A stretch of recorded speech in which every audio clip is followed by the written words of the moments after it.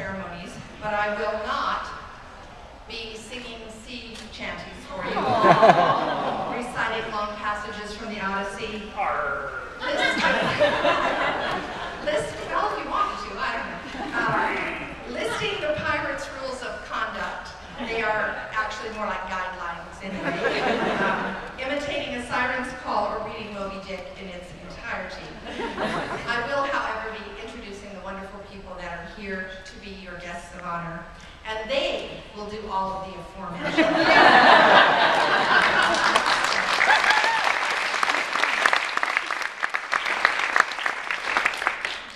First of all, it is my very great pleasure to introduce Park Godwin. Park is the author of the wonderful Fire Lord series, his retelling of the Arthurian legends. The author also of his Robin Hood books, Sherwood and Robin and the King, of The Last Rainbow, The Piper's Song, The Masters of Solitude, and best of all, his Waiting for the Galactic Bus and the Snake Oil Wars. He also has written a Twilight Zone episode, was an actor, a radio operator, and a maitre d', did research, washed dishes, and was a madman of the Madison Avenue advertising variety. And he is currently working on a new book in the Galactic Bus series called Is There a God in the House, which I can't wait to read. So it's my very great pleasure to introduce Park Godwin.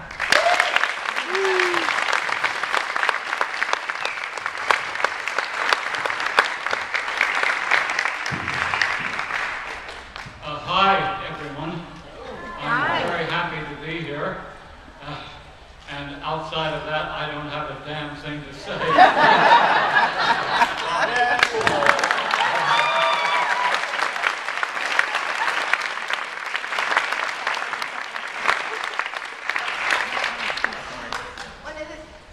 One of the things that is the most fun about introducing people, I don't know how many of these things you've been to, but when the Toastmaster gets up and says, I'm going to introduce the guests of honor now, and they know, and you can tell by the people's expressions whether the Toastmaster personally knows them or not, because they get sort of a stricken look on their face. I'm looking at you, Shauna.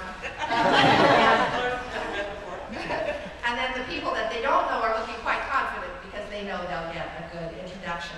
So I am going to introduce now Shauna McCarthy, who is a good friend of mine, who edited Isaac Asimov's science fiction magazine and then moved to Bantam Spectra, where she made it into the premier imprint of science fiction, publishing William Gibson and Robert Charles Wilson, and I'm happy to say me, and where she was a terrific editor. I can say that from personal experience. She was my editor both at Bantam and Asimov's, and I know many stories about Shauna and would be happy to share them for $1 a piece.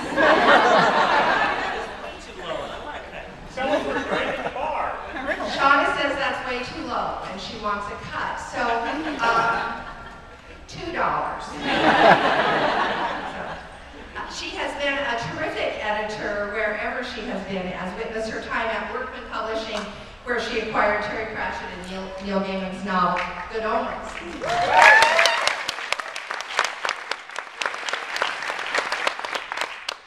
also the founder of Realms of Fantasy and a well-known and well-respected literary agent. It's my great pleasure to introduce to you Shauna McCarthy.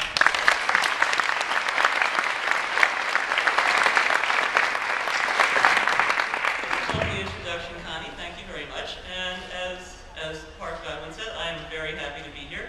And something he said reminded me of an old Groucho Marx joke, which is, outside of the dog, the book is a man's best friend, but inside of the dog, it's too dark to read. Thank you very much.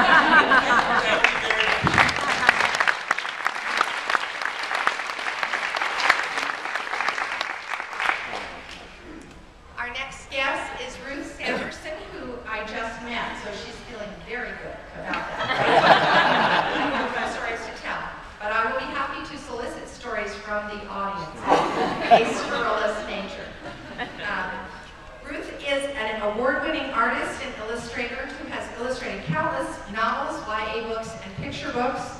She has done fantasy covers for Jane Yolen, Diana Wynne Jones, and L. Sprague de Camp, and illustrated, among many others, The 12 Dancing Princesses, The Crystal Mountain, Goldilocks, Sleeping Beauty, The Snow Princess, and Bruce Coville's The Tempest.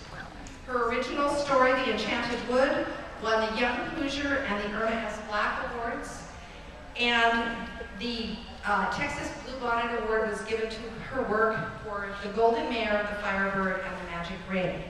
She has won too many art show awards at fantasy and science fiction conventions for me to even name. It's my great pleasure to introduce Ruth Sanderson.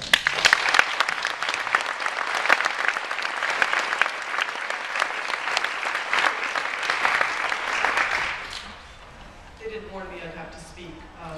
And they say a picture is worth 1,000 words. So I hope you will all have a chance to come over to the art show and see my work and all the other great artists that are here this weekend. And I also am going to be sitting and chilling my out-of-print fairy tales in the corner of the dealer's room. So if you look really hard at the way back in the room, you'll find them. So I hope to meet you all this weekend. Thank you.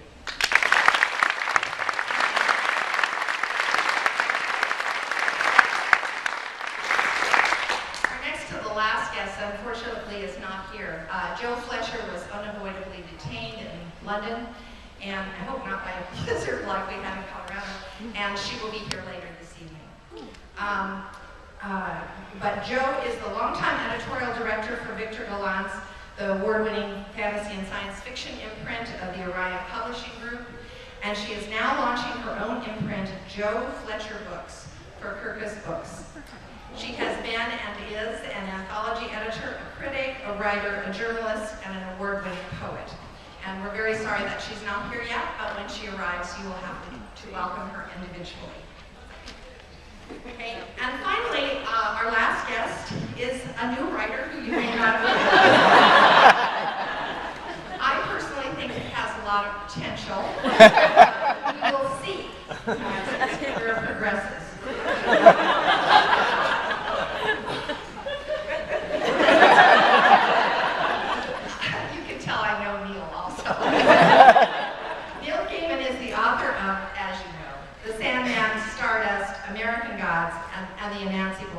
He's written picture books like Crazy Hair and The Wolves and the Walls, kids books like Coraline and the Graveyard Book, screenplays, novels, novellas, a two-part Batman story, a biography of Duran Duran, a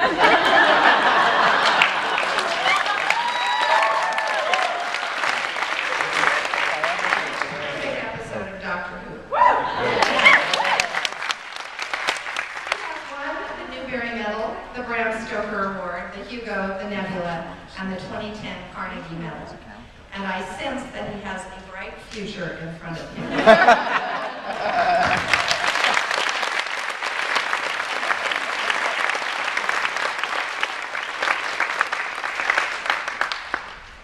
The bitter irony is of all of the things that she listed, the thing that is actually most expensive if you go and hunt for it online is the Duran Duran book. Copies of it in hardback were seen online for $1,300. It's horrible. That's pretty much what I was paid to write. I started coming to World Fantasy Cons in London in 1988. And it was a wonderful, formative, nerve-wracking experience for me. I remember looking around at a panel of people during that convention and just thinking, you know, I wonder if serial killers have conventions like this. And then put it into a comic. You do. I'm very much hoping that at this convention I have similar interesting thoughts everybody else here. And I'm really thrilled to be here. It's an enormous honor. Thank you.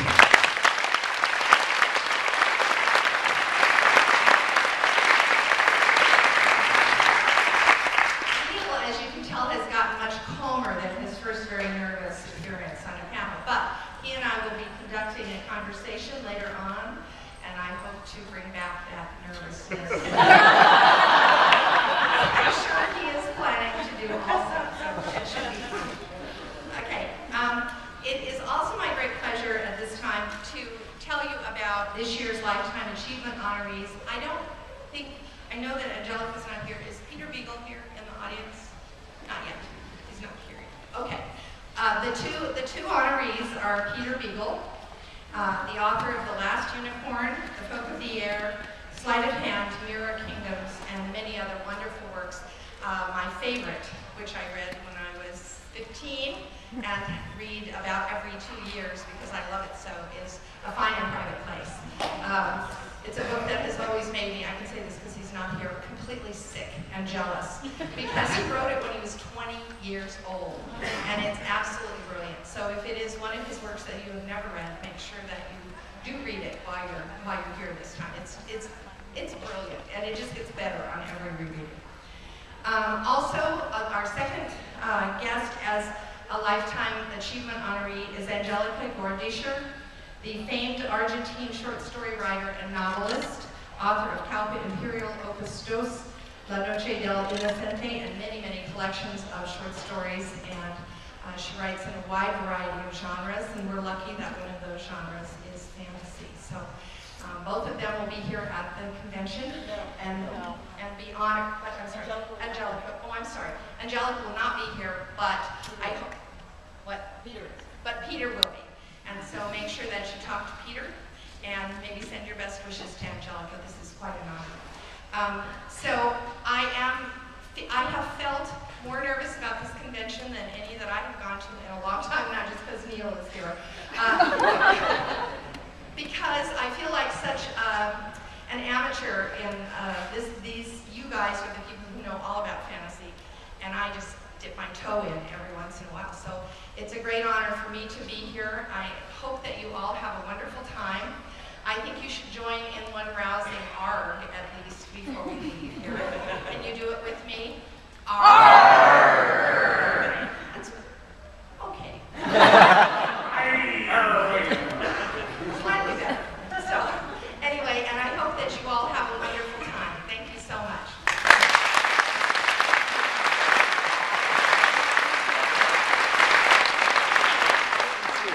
One more announcement. That is, we hope that you will remain